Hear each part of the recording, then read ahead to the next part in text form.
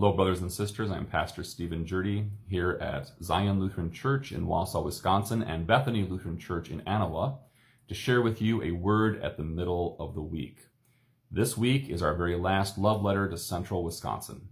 It has been my joy and privilege to have served in Central Wisconsin for almost 20 years, beginning first in Western Marathon County and Clark County, and now serving here right in the center of Marathon County in a ministry that extends far and wide to my great joy and to my great happiness as I serve with you, with my fellow pastors, Pastor Joseph Pinsel and Pastor Christopher Johnson.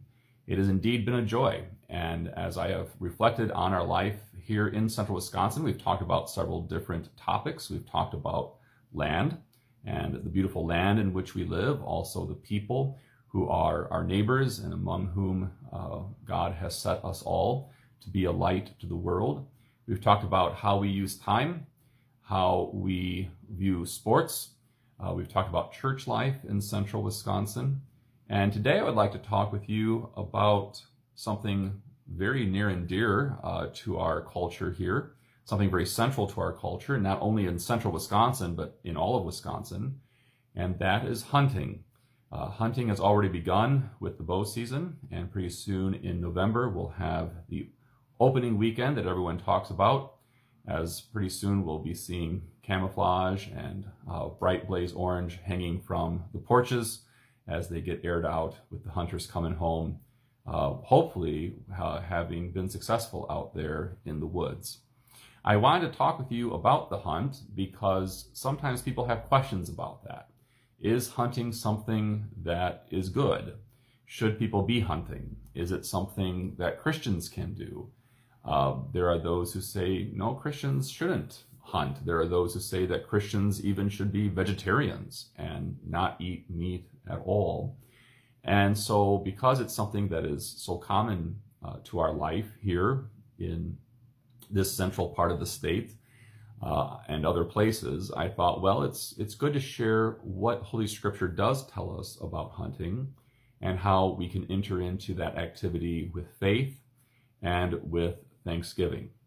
So probably the first place to start is to begin by talking about animals in general and what is the place that animals have in creation. And we find when we look at Holy Scripture is that animals are a part of God's beloved work. He loves the animals that he has made, and they do have a particular dignity. So for example, at the end of Genesis chapter 1, as God has created all things, it says that God looked at all that he made and he saw that it was very good. Very good. All that God has made is very good. That includes the deer. It includes the turkeys. It includes bear. It includes other things that we might hunt. Everything from the heights of the clouds down to the depths of the earth, everything that crawls, everything that flies and swims. God looked at it and he saw that it was very good. And of course, that is a judgment then from God that he's rendered on what he has made. It is good. And so when we look at the animals around us, it's good to remember they're good. And God loves them. Not only does God love them, but God actually continues to care for them. In Psalm 104, we're told that God provides the grass for the cattle, that every creature looks to him to be fed in due season, and when he opens his hand, they are satisfied. And so God's care and providence are upon all the animals. And indeed, there are certain points in Holy Scripture where we're told that the animals actually enter into praise of God. Let everything that has breath praise the Lord, says Psalm 150. And earlier we are told in the book of Genesis that animals have the breath of life in them. And I believe in Psalm 148, we have another hymn of praise in which all of creation is called upon to praise God, from the mountain heights to the depths of the valleys, to the fruit trees and cedars and everything else. So all of creation has this love of God resting upon it. Animals are part of that favor, that provision. At the same time, God has created everything in its order. So we're told For example, in the book of Matthew, that's in Matthew chapter 10, in Matthew chapter 10, we're told that God's eye is on the sparrow, and not a sparrow falls to the earth apart from the Father, meaning that the Father is so intimately committed to his creation, including the animal kingdom, that not even an animal dies without God not only taking notice, but without God being there. You know, the language there talks about a bird falling to the earth not apart from the Father. The Father is with the bird in the midst of that death. At the same time, this passage says, "Are you not worth more?" Speaking to the listeners of Jesus, "Are you not worth more than many sparrows, more than many birds? Even the hairs of your head are counted."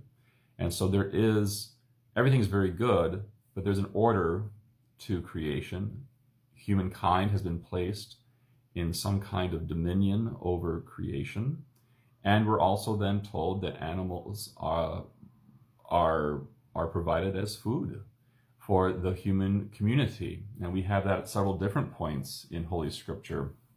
First of all, we have in Acts chapter 10, a rather interesting event where the disciple Peter is really hungry and he falls into a trance of a sort. And as he is in this state, he has a vision of a giant sheet being lowered from heaven with every kind of animal in it, and reptiles and birds. And then a voice from heaven says to Peter, "Rise, Peter, kill and eat." And so there we have, very clearly a divine message coming to a man, telling him, you may kill and eat these animals.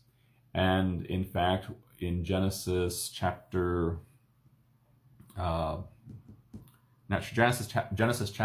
I guess that is, Genesis 10, there is a man named Nimrod. We don't know much about Nimrod, except that he is a mighty hunter before the Lord.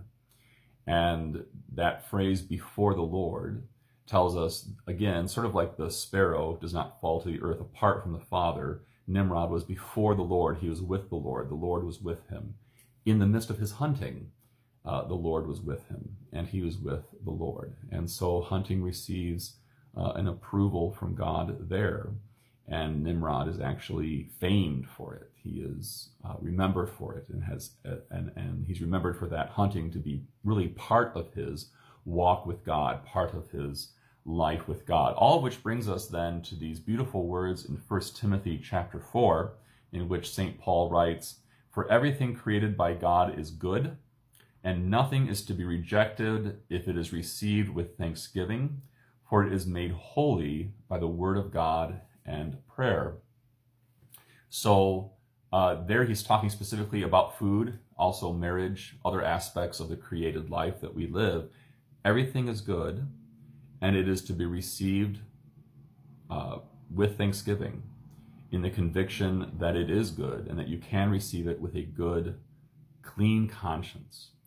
So, as you or others you know head out into the woods this season and in the month coming up, there are probably a couple things to keep in mind. One, remember that the creatures you're going out there to be with and to hunt are creatures of God first.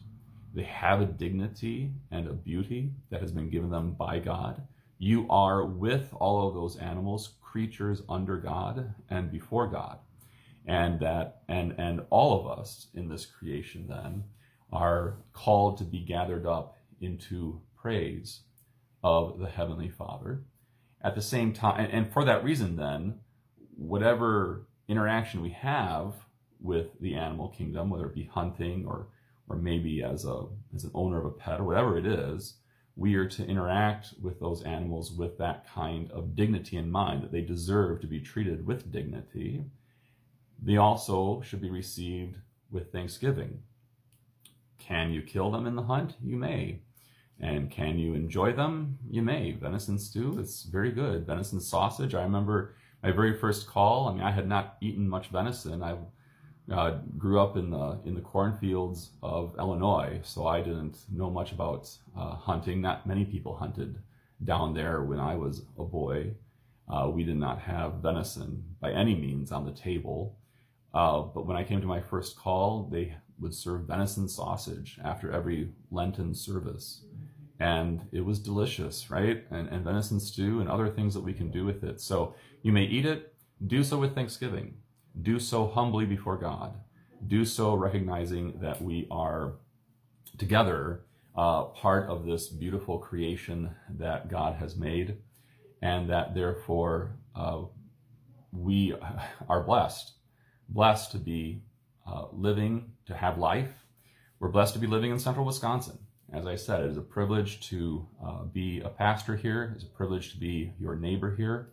When I say that, I speak on behalf of all the pastors at Zion. It is a privilege to share the gospel here, the fantastic, beautiful gospel that our Lord Jesus Christ gave his life for the sins of the world, and therefore his blood forgives us all of our sins, and we may live our life here in central Wisconsin and wherever we may be, giving thanks for the favor of God that has come to rest upon us. God's peace be with you.